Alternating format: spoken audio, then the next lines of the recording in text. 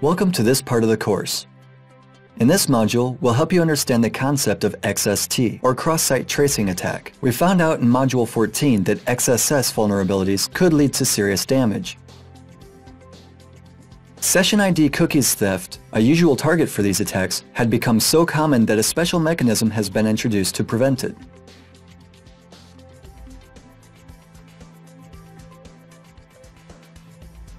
The HTTP-only parameter has been added to cookies, resulting in the sent cookie to be stored in a browser and transferred to HTTP requests, but not accessed by JavaScript.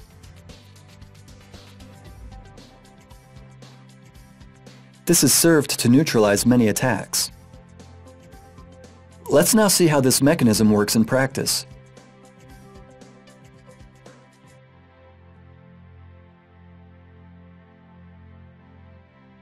You can see here a simple PHP script which sets a cookie and the HTTP-only parameter we've just mentioned. It is initially set to false. We'll cover this part later. Let's now focus on the line which should display the content of a cookie set on the server side. Using the Live HTTP Headers add-on, we're able to see the communication between the browser and user.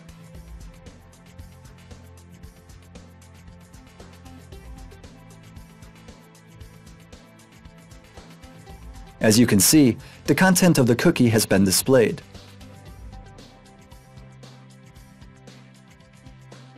The contents of the requests includes the set cookie header with the name, value, and expiration date of the cookie.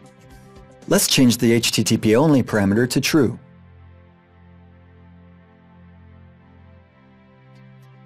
Clear the live HTTP headers logs and refresh the page.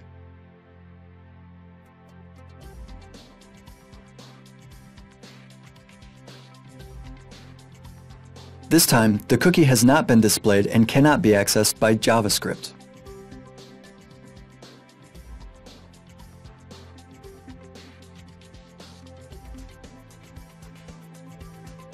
As you can see, the HTTP-only parameter has been added to the end of the cookie definition. Virtually all web browsers support the HTTP-only attribute. If it is set by the server, the browsers will block JavaScript access to the cookie, which helps to minimize the fallout from XSS-type attacks. This mechanism was initially believed to be an adequate security measure. A new technique has been developed which serves to circumvent it. This is called the XST, or Cross Site Tracing method.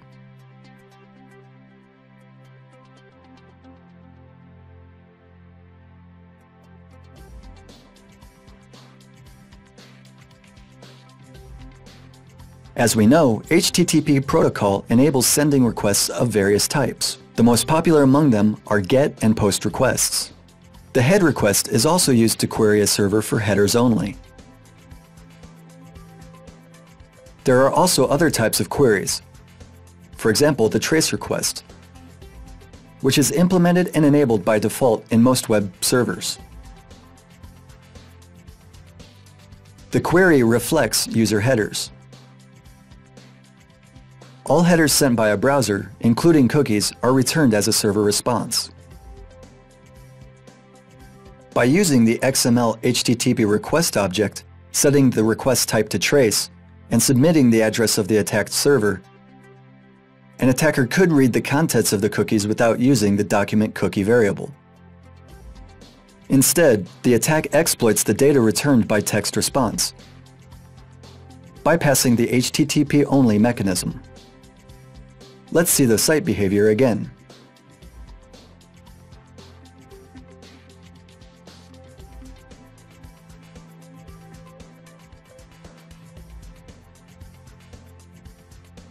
As you can see, an error has been reported as a violation of security mechanisms. Many web browsers have lately begun to block less popular and rarely used request types, which could be utilized as a means for bypassing security mechanisms. Disabling trace requests could prevent an attacker from running XST attacks. This request is used mostly by developers to debug browsers and AJAX requests. However, its use in normal applications is so limited that it seems like a good idea to block it. While today XST attacks are nearly impossible to launch, it's still useful to keep in mind the possible attack scenarios and to block trace requests at the server level, either in firewall rules, configuration files, or htaccess. That's all in this module. The next module will cover cross-site request forgery attacks.